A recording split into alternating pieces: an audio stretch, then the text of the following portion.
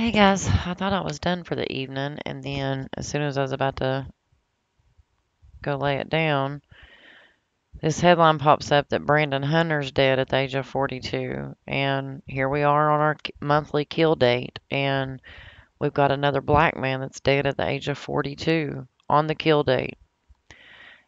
Guys, if you're new here, I'm teaching gematria, which is the practice of coding letters into numbers. 42 is a huge number with black history.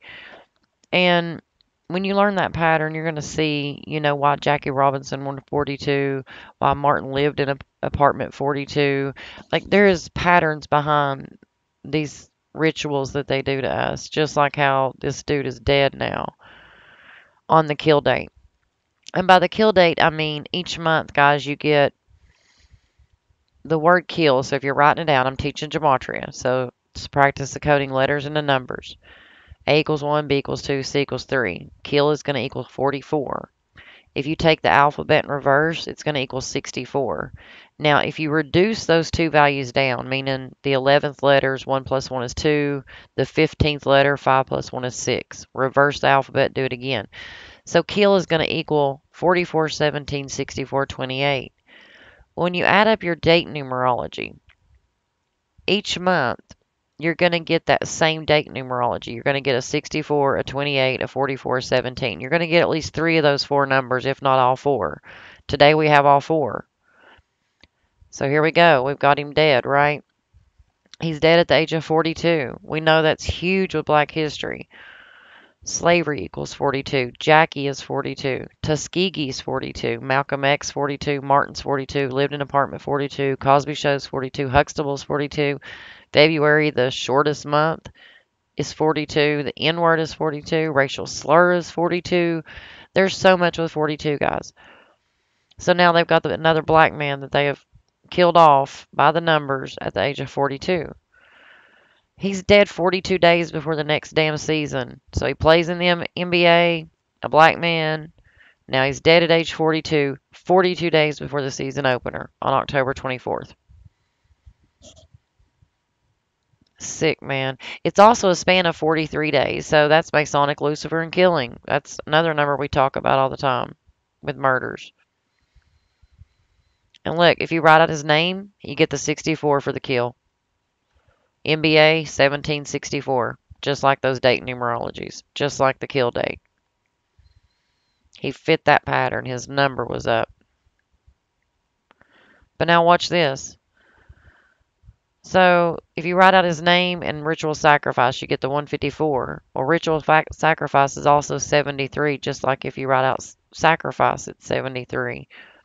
This dude's dead 73 days from his birthday, or a span of 74. Same numbers. We just went over the 43 with killing Lucifer Masonic. So he's dead 43 days before the upcoming season, and now he's dead 74-day span from his birthday, or a span of 70, or just 73 days. Lining up with all those numbers we talk about with sacrifices. 74 days from his birthday.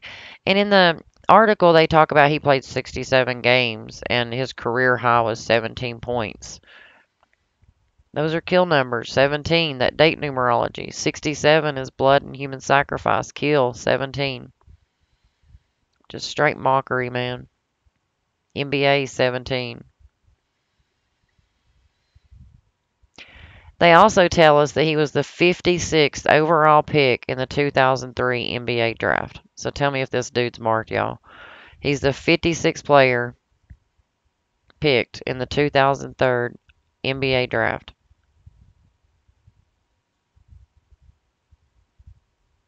79, 34, 56, murder 187, and a 79. He wears 34. He's the 56th player in that draft to be drafted.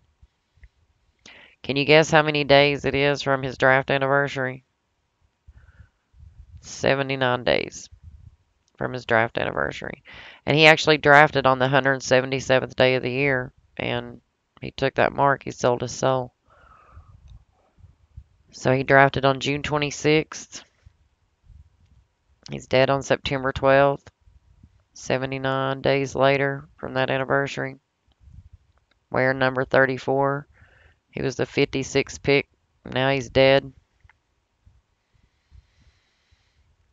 There he is. And you know the NBA was founded on June 6th, and he's dead 98 days from their anniversary. So, another one to add to the Black History rituals of 42, and another one to mark down on the kill date. So, this is the third. We had 2 football players and a basketball player in the headlines in the last 2 days, all killed in the same numeric patterns. But, guys, I'll catch you on the next one.